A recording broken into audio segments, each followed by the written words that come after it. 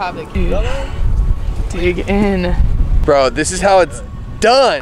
Oh my god. Dude, we are indulging. It is so good. Skin just falling apart off the fire. I'm not the same. I'm standing on my own 2 feet. Like cooking. Yeah, I cook a piece.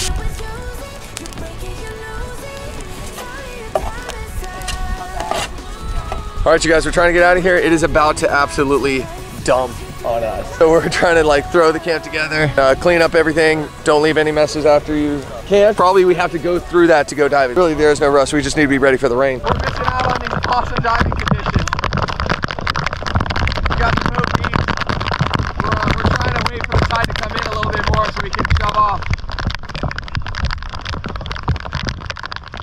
It's so nice being in a wetsuit when it's raining, nice and warm. Woo!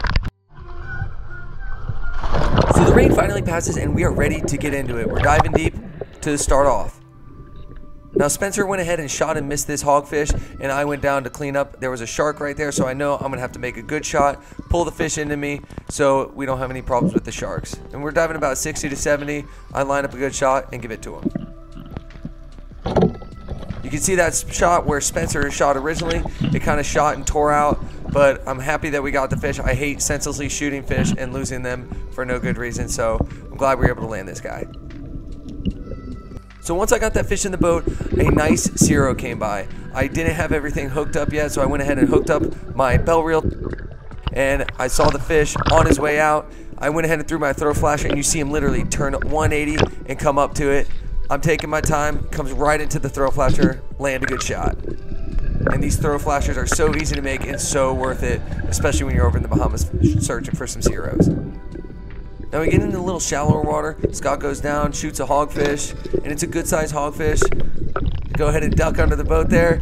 I'm there just to make sure no sharks come up and everything's all good. Another fish in the boat.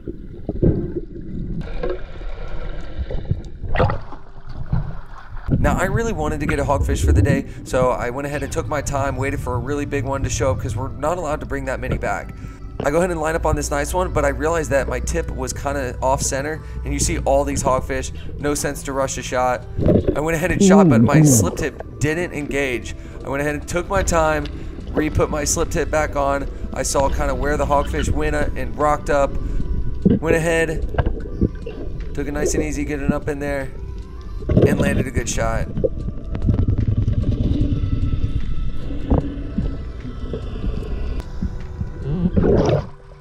What a kook on that first shot. Now in this dive you get to see my sister take her nice sweet time going after these Spearos.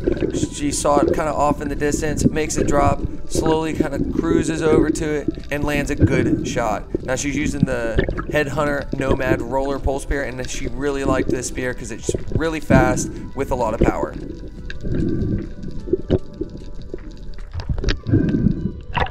So I don't get anything on this dive, but it's a really cool dive. You can see some of the structure that we're diving in, how much life is in this water. We're only diving between 15 and 20 feet, but that's, in my opinion, where most of the sea life will be. Now I drop down. One thing you can do is make sure you get your pole spear loaded. I'm cruising around, and this is a really prime time territory to see fish. These little pilot bait fish love hanging around cave-like structures, and I think it was a cubera or a grouper somewhere in there, but I could not find it. I kept hearing a little grunty noise, a little clicking noise, and that's kind of a noise that some of those bigger predatory fish make, and usually they're making that noise because they're aggressive and they're kind of being territorial. But you see, this was a beautiful dive, lots of fish, lots of life, and this is one reason why I love diving the Bahamas. Dude, Oh, he's so giant. Giant's only, oh, that's beautiful. Did you see that? Nice. Put it in the mouth. That is a beauty. Look at the blood. So now we saw a grouper rocked up under this cave. I make a drop and I see him kind of sleeping up in there, and I take the best shot that he gives me. It's really tight, but I land it. Now I went ahead, pushed my pole spear a little farther in, and then pulled it back to disengage the slip tip. I hope he's in there. I went ahead and detached my belt reel so I don't have a line tethered from the surface to the bottom because I know he's not going to pull out. He's going to stay in that hole and hopefully we pull him out. Yeah, I stuck him. Now we got some backup divers. Scott goes down, pulls my spear, and there was nothing on it. He must have tore off. It was a little low. He's still in there though. It wasn't even in him. I heard a thump, so he must have been close to it. Okay, no, there's not a whole lot of room in there. Let's give it just a second and It's pretty stirred up. yeah, it'll clear quick because the current. Now Spencer goes down to do a little recon mission and he actually lands a good shot on the fish and you'll be able to see him shoot and you'll see the fish take off. You see all right there, he kind of darted from one cave to another. Spencer goes ahead, points out where the fish went to. We all saw it, so we know that we have the fish cornered. Now I go ahead and make him drop, and that is a monster hogfish right in front of the cave, but I know we're there for the grouper, and we already got our limit on hogfish, so I went ahead and gave him a pass. Now it's a little stirred up in there, and I want to get a headshot, but honestly, I'm going to take whatever the fish gives me. I know he's going to be tired out. You can see there's a little bit of murkiness and blood in the water. That was kind of his head, but I see his tail right here. I'm looking for more of a body shot, but he's not giving it to me. All I see is the tail, so I'm going to take what he's going to give me, and I land a shot in the rear dorsal fin.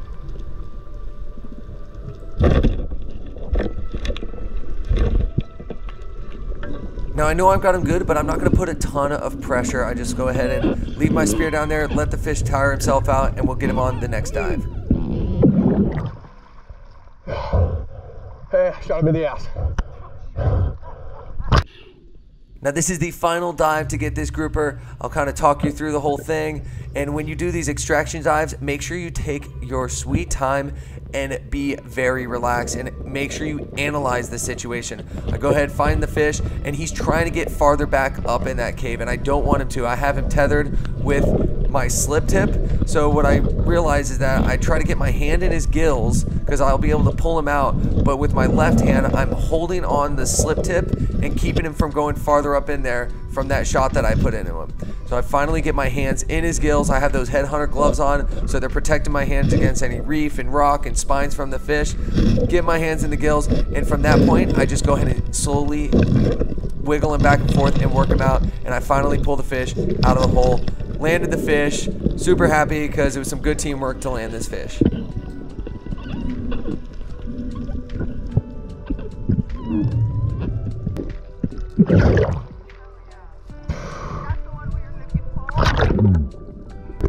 Dude, you messed up the cheeks, bro.